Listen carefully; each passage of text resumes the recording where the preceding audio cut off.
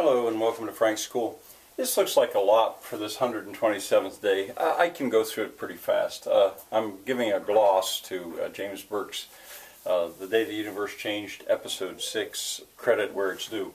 Yesterday I got the Quakers and the Puritans mixed up, although there's a reason for that. That is very complicated, that history. Quakers, Pennsylvania, Puritans, New England. Although I mean, when I went to the Quaker meeting a couple times as a kid, it was in New England. And here we have a Hartley Bank, not a Barclay Bank. I got them mixed up. All right, well, in what you're going to see today, Scotch whiskey is the transition he uses, not made up. I mean, coal brought by canal could power those distilleries. Black, I don't know his first name, his concept of latent heat, he'll discuss that. Burke is a science historian. James Watt's steam engine, as he says, well, that changed the world. Notice the flat belts that are driving the equipment, the flat belts. That's in the Old and Other Ways Museum.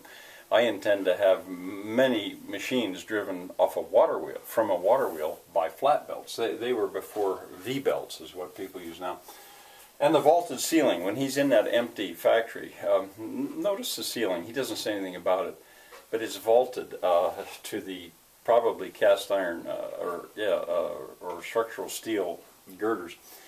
He talks about child labor. Well, I don't know, I can't remember what he's going to do with the Romantics.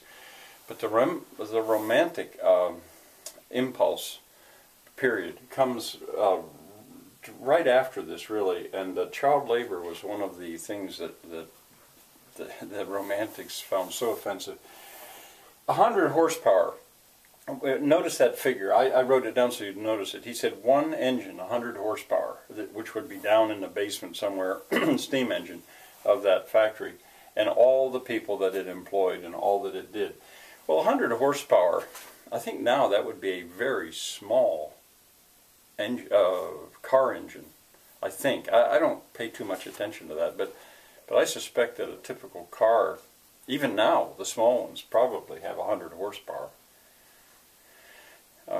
In the day, I think car engines had 300 horsepower or so, I don't know. Wedgwood, by the end of the 18th century, I wrote that down to try to peg it for you in time. That would be around 1795. I use 1750 in my mind for a figure for the start of the Industrial Revolution. Consumerism becomes a factor, and it is huge. I will be discussing it in the Decentralist Manifesto, Rising Expectations. Organized labor, he deals with it. I'm just writing it down to say here's what's coming. He deals with railways well, he doesn't so much say as opposed to canals, but the birth of the railways. Now that happened all over the world. I mean, there was a canal from Washington D.C. to not very far south of here, but then it was abandoned because of the railways. Well, the thing about that is these are both very much more energy efficient ways to transport goods than trucks or automobiles. But by contrast, railways use so much more kilocalories as currency than canals. Canals were ecologically more moral. I guess I could say that. Once they were built. I mean, the building of them was also done largely with manpower and horsepower. So if you would contrast that, I mean, on a scale of kilocalories as currency, they are vastly different, but then that's what the Industrial Revolution was about. And see Wedge's paradigm. If you don't really understand what I'm talking about, well, in my course I taught about Wedge's paradigm, and that's what I'm discussing here. You could measure that.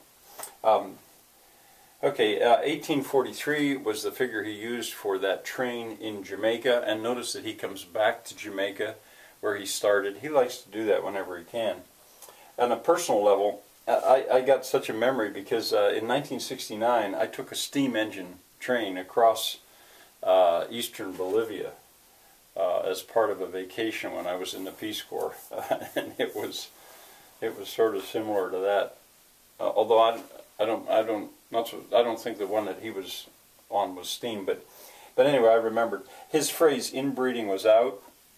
Well, that business of people moving about now, meeting people, corresponding with people long distances away. Well, yeah, and think of what the internet is doing on that as well, where people can have relationships with people on the other side of the world. And then I finally want to say that at the end of this episode, he is cautionary. You know, he's saying, how long can this last, this Industrial Revolution? Well, that was about 30 years ago that he was cautionary like that. And in the last 30 years, well, yeah, that's sort of the subject of the Decentralist Manifesto in a way. All right, well, we'll bring it to the end, and I will make a second video today. I'm going to continue to read my Decentralist Manifesto. So hope to see you next time.